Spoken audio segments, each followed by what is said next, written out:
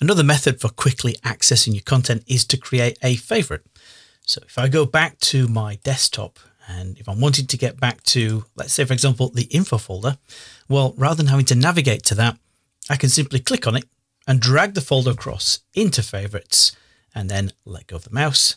And there we go. We have an instant link in there. So it works very much like other file browsing software.